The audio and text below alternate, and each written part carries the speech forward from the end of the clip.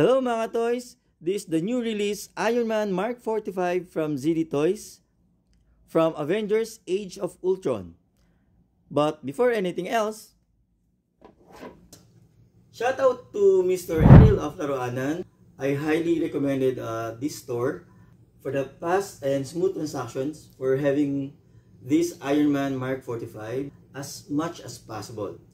Kindly check their Facebook page. Meron silang mga promos regarding sa mga ZD Toys releases. And meron din silang mga freebies. And thank you so much din for having this cute little teddy bear as my freebie. Thank you so much, Mr. Eril.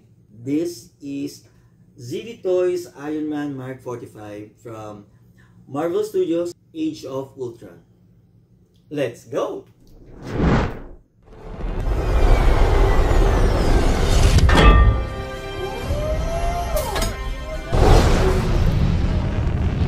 Jarvis, Toys Collected, activate. At your service, sir.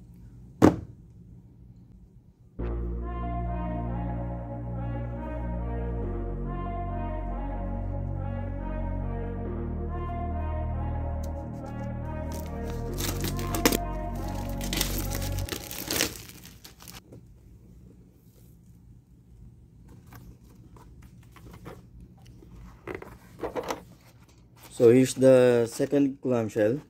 You will see meron siyang 4 interchangeable hands. Here's one pair, second pair, third pair, and of course the fourth pair is the closed fist. Meron siyang action stand and base.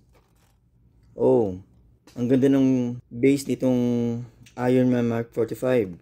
It shows that ZD Toys is now leveling up on their design. In line of base, and as is meron siyang 4 shooting effects for the figure.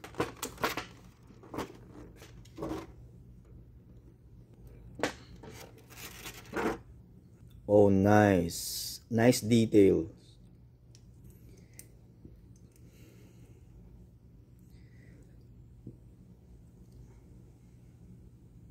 One thing na nagustuhan ko rito sa figure na to is this part. That's mechanical engineering design.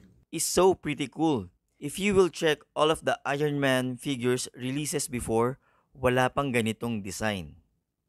Which usually makikita lang natin to sa mga diecast figures.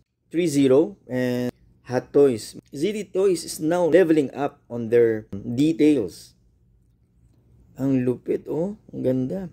Ang ganda ng paneling line dito sa may lower chest. Astig, oh.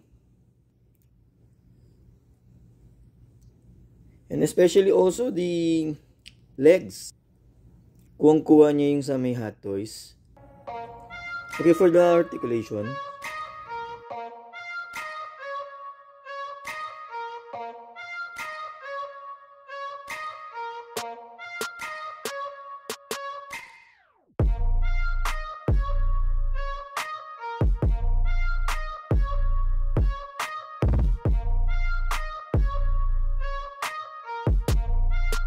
So, yung back flaps niya,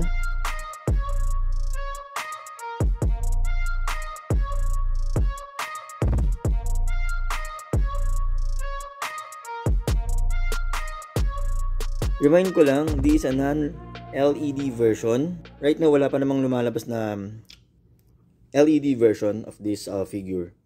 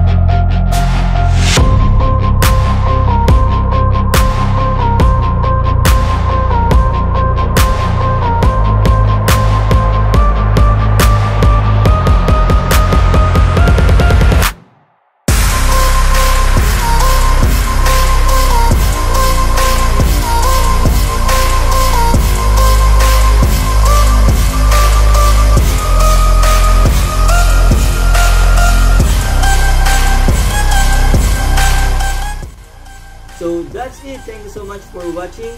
I hope you like this video. If you haven't yet subscribed to my channel, can you please consider like, subscribe, and hit the notification bell below for more updates like this. So see you on my next video.